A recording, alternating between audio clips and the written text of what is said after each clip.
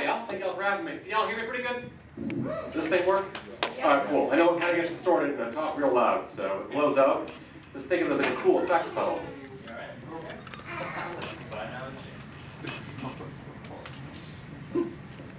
Hell yeah. Sweet. Thank y'all for having me. I really appreciate it. I lived in Austin for a while. I'm from Houston.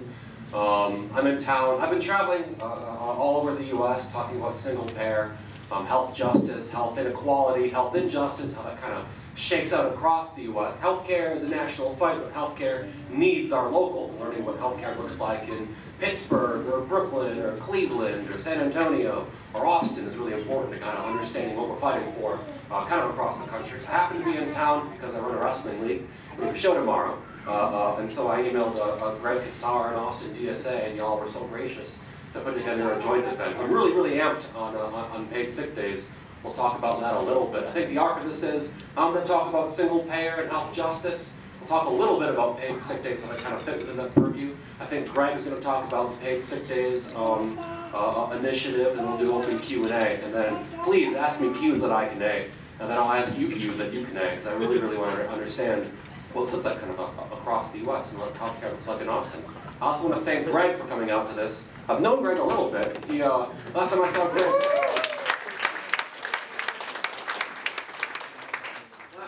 Greg was in a wrestling ring where he exploded into a pit of snakes. So hopefully we get a repeat tonight. That'll bring some flair to the Paid Sick Days initiative. But right now I want to talk about healthcare. I want to talk about where we're at now, right, and who it benefits, what we want instead, and why we're told we have to accept something else in its place, why that's wrong, and what we need to do to realize a broader concept of health justice in America. Is that our palatable to all y'all? Y'all with me on that? But somebody describing kind of the world we have now, what we've got now. We have created a world in which the costs of receiving health care are much, much more than any individual person can afford by themselves, right? But not a lot of folks need health care in a given year. In a given year, 50% of all medical costs come from 5% of the population. 80% of all medical costs come from 20% of the population. And that's a fungible population, right? Sometimes costs bounce around. Some years you give birth to a child, some years you get hit by a car, some years you have a heart attack or a cancer scare, and other years you don't. So when costs hit, they hit pretty hard. So if everyone had to pay all their own costs, eventually millions of people would go into crushing debt from medical bankruptcy. It's not a guess. That used to be the way healthcare was financed. That's history. That's what happened. And it wasn't until the 1880s when a bunch of socialists and a bunch of unionists demanded that letting folks go into poverty because of sickness wasn't acceptable that we shifted to a new payer model, the idea of insurance. Now, insurers are companies that receive revenue by charging you monthly premiums. When someone gets sick, insurers spend a portion of the money they collect from everyone to pay a portion of those healthcare costs plus keep a profit for themselves. So the more revenue an insurer receives from its customers, or realistically, the more subsidy it gets from public money, the wider those costs are spread and the lower the insurer's per person costs. But because getting sick is expensive, if an insurer has too many sick people, those per person costs increase, which means they gotta increase premiums. But when premiums go up, people that can't afford them drop out, unless they're sick and they need the insurance, so they stay aboard, so per person costs keep going up, so premiums keep going up, deals with this big, dumb, vicious cycle. So thus, an insurer wants as large and as healthy a customer base as possible. Or it wants to find ways to legally or illegally kick out sick customers, or coerce them into leaving. That's what we need. We live in a world in which healthcare is a commodity, right? Because future's on your heart, future's on your lungs, and your Mima's chance of getting diabetes, and whether or not her glaucoma gets better or worse before age 65 as she goes on Medicare, are bought and sold for profit by private companies. This fragmented, commodified healthcare model views healthcare as a transaction that only happens when you're insured, instead of a relationship between a person, their body, and their doctors. That's perverted. We have mistaken the profit motives of insurers for healthcare. Over time, we've delegated the responsibility of providing insurance to employers. But that's messed up too, because that results in the status quo of total employer domination, in which your access to things like contraception, or blood transfusions, or hormone therapies are determined by the whims of your employer. And so every single year, labor unions are forced to fight corporations for worse and more expensive insurance instead of being free to organize around better wages, better contracts, and workplace safety. But if you aren't lucky enough to have an employer, right? If you lack the better skills to get the finite number of better jobs, you're left behind. The people who profit from the commodification of our bodies have decided it is acceptable to shackle the well-being of children to whether or not their parents are lucky enough to have gone back in time 40 years, learned to code, and found a benevolent employer. So welcome to the hell world of America 2017. But of course it gets worse. It's way too early in the speech for things not to get worse. Because the costs of healthcare keep increasing, and they increase much, much faster than inflation. Now, they increase for reasons that are good, and they increase for reasons that are bad. Bad reasons include providers providing unnecessary care. Bad reasons include sticker prices being grossly inflated. Take, for example, MRIs. You guys know MRIs? MRIs are just a big fancy machine that prints money. In the US, average cost of an MRI procedure is 5 times what that same machine, same procedure costs in Australia. So we've got a bunch of stupid ways that costs are going up, but also got good ones, right? More people are living longer with chronic conditions. Diabetes, heart attacks, cancer, hardly immediate death sentences they were even 2 or 3 generations ago. So we spend more money to take care of more people so they can live longer, better lives. That's good. But all in all, these rising costs scare the bejesus out of everybody involved, particularly insurers, right? Because insurers are interested in finding ways to mitigate rising costs. Sometimes that means refusing to pay for claims. You've all heard those horror stories, even that happened to you or somebody you love. Before the Affordable Care Act, it often meant that payers would often refuse to cover people who were or who were likely to get sick. You all know the phrase pre-existing conditions. But this still wasn't driving costs down. So we all, the people of America, got together back in the 1970s and invented the idea of consumer-driven healthcare.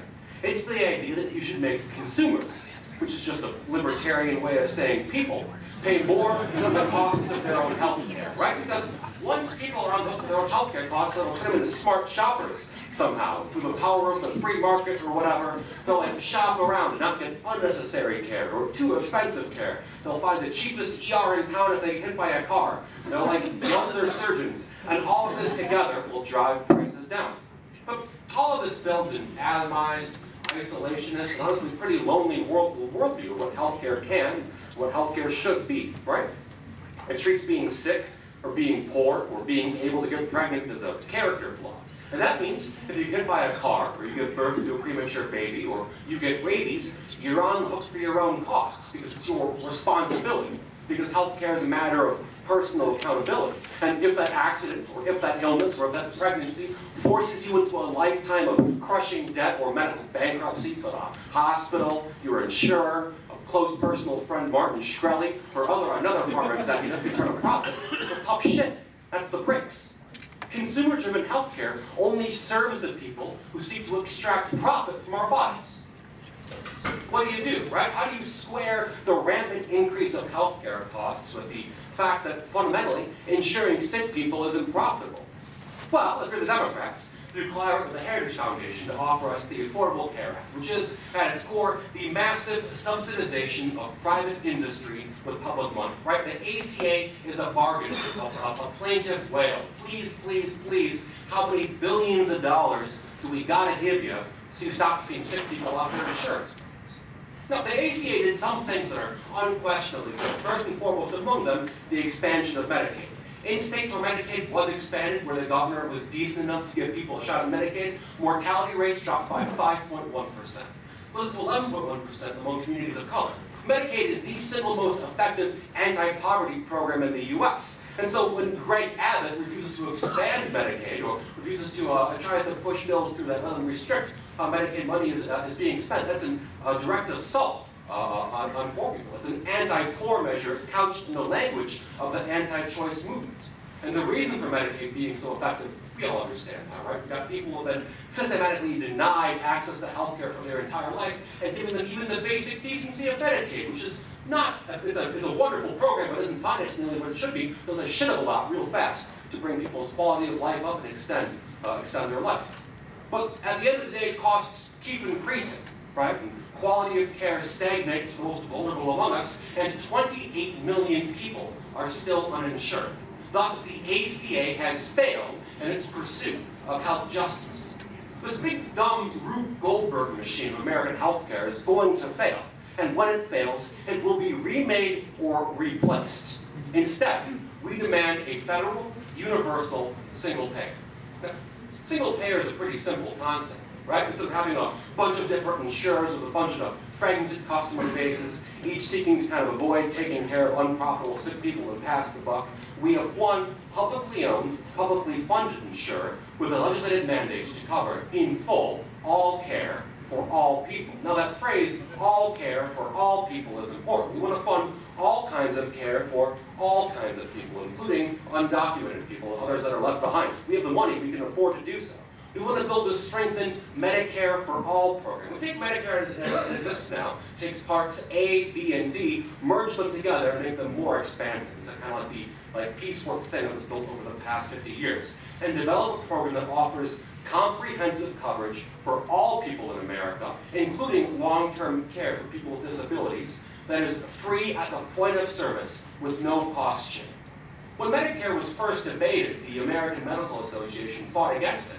They insisted that letting the government into the patient-provider relationship would amount to total chaos and total health. So instead, we handed it to private payers. And now the question of who's paying for that care dominates that relationship completely. When you go to the hospital, the first question they ask you, even before what your name is who's the insurer? Who's paying for this? How do I guarantee I'm not accidentally providing uncompensated care? Now, under a single-payer system, the question of who's paying for it is answered. It's Medicare. We preserve and protect the provider-patient relationship by eliminating the question of how can the patient afford this in the first place? Because everybody benefits when accessing care is affordable or easy, right? Or free. Delivering care, being a doctor, being a nurse, that's just complicated. Bodies are big bags of ephemeral goo that we barely understand. Making them feel better is complicated shit, but paying for it isn't. Paying for it is simple. And in fact, we're already paying for it. We're just forced to spend that money really, really stupidly. American public money right now pays for 2/3 of all healthcare costs in America. A little less than half of that 2/3, aka 1/3 overall, is actual Medicare, Medicaid, or VA spending. Other half of that 2/3 is direct government subsidies to private companies. That remaining third is out-of-pocket costs, an additional tax you pay to insurers in the form of premiums, deductibles, and co-pays, all for the privilege of insufficient insurance.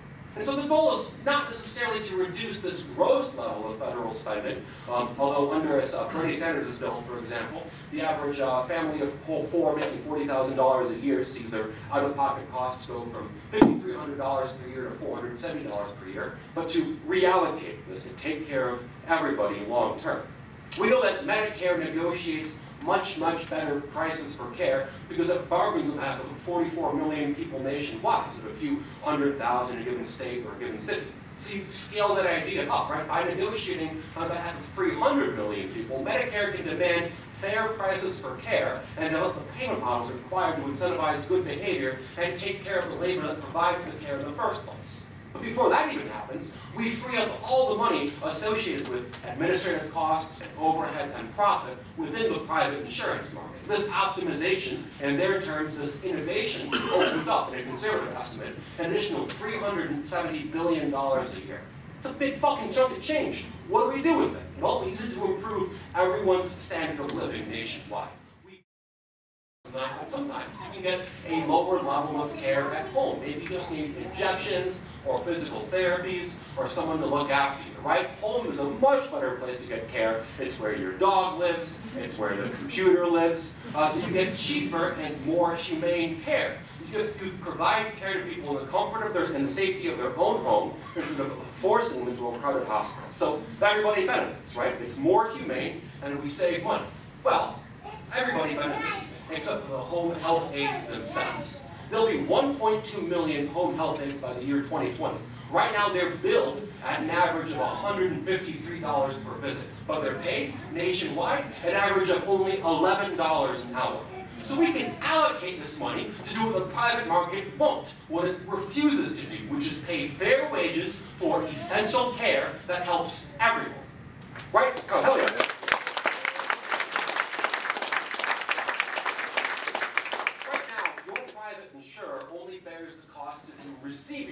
right now.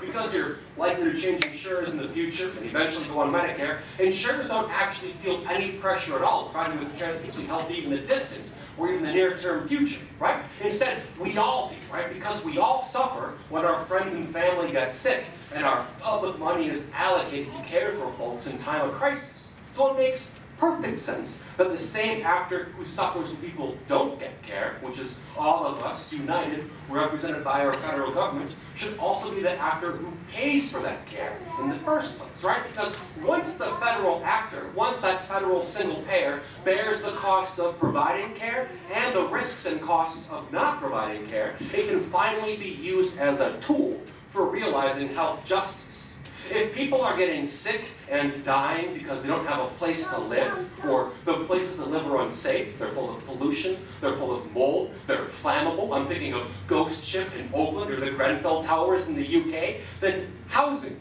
is healthcare. And you build free or subsidized housing to bring healthcare costs down. If people are getting sick and dying because they don't have access to healthy food to eat, and so they're getting diabetes or comorbidities like cardiac failure, then food is healthcare. And you provide people with affordable or free food options and the time, space, and materials which prepare it to bring healthcare costs down.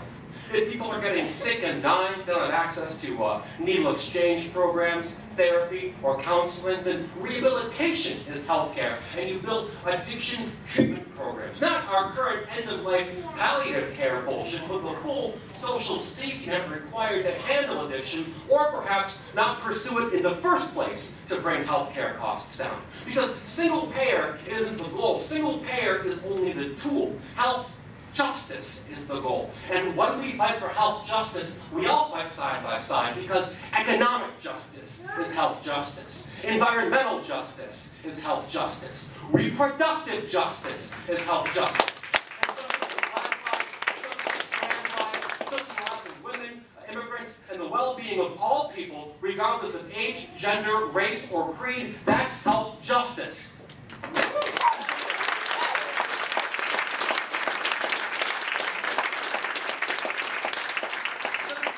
In the 1880s, we won the idea of insurance because a bunch of socialists and a bunch of unionists scared the shit out of Otto von Bismarck and demanded something better. After World War II, once again, unions came to the fore and threatened national labor strikes in order until they received national health programs. We live in the era of post-Reaganism. We live in the era of post-Thatcherism. The first thing you lose if you go on strike is your health care. And so unions have been made inadequate to handle the problem by themselves. We must build the massive popular movement that demands single payer. And there are many steps along the road, right? Paid sick leave being among them, Medicaid expansion among them.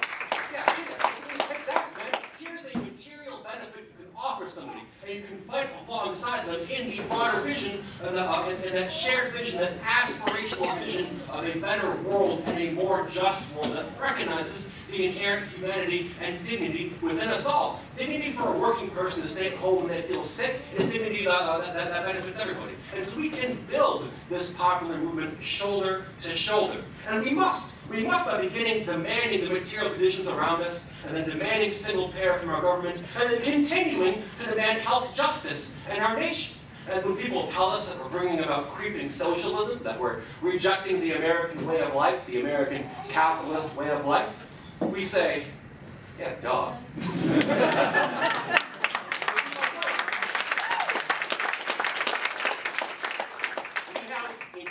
A world in which your permission to receive health care, capital's allowance that you can be safe in your own body, is dependent upon how much an insurer can extract a profit from you. When people are in need, we waste time, effort, and money means testing, separating the worthy from the unworthy among those who need help, and then stigmatizing them instead of guaranteeing the basic decency of health equity.